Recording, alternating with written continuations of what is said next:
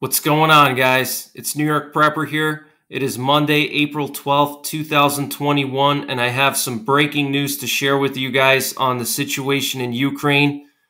We now have some news coming out that several Russian cities have been instructed by the Russian government to prepare burial sites for those killed during wartime. Okay, I'll repeat that again. Several Russian cities have been instructed by the Russian government to prepare burial sites for those killed during a military campaign.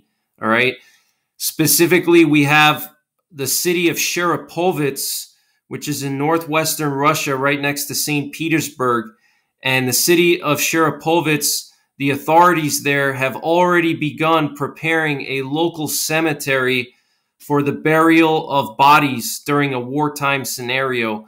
And the city of Sharapovets released a statement which said that they will work with the Interior Ministry to maintain the storage for the bodies, identification, and documentation of the dead.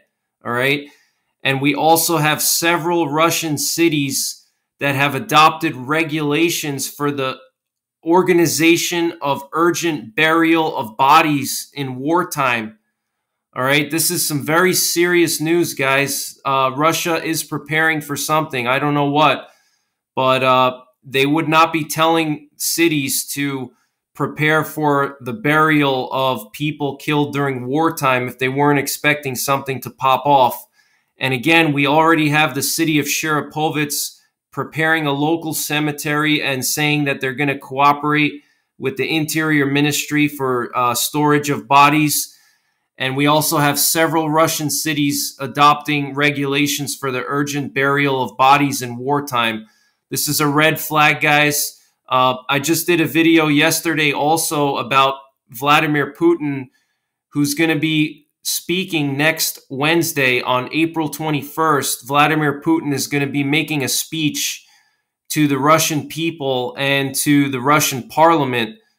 And it's anyone's guess what he's going to talk about, but I can almost guarantee it's going to be about Ukraine. And the Russian parliament is also going to be holding an emergency meeting right after Putin's speech. So things could get interesting very soon, guys. Now's the time to prepare yourself. Get any supplies that you need. I have a lot of information on my channel as it is dedicated to prepping. And you can find a lot of prepping information on my channel. But stock up on food, water, self-defense items, okay? And think about fallout protection. I'm going to be doing videos on how to build a fallout shelter in your basement or in your house, or in general, how to protect yourself from fallout. I'll be doing videos on that soon.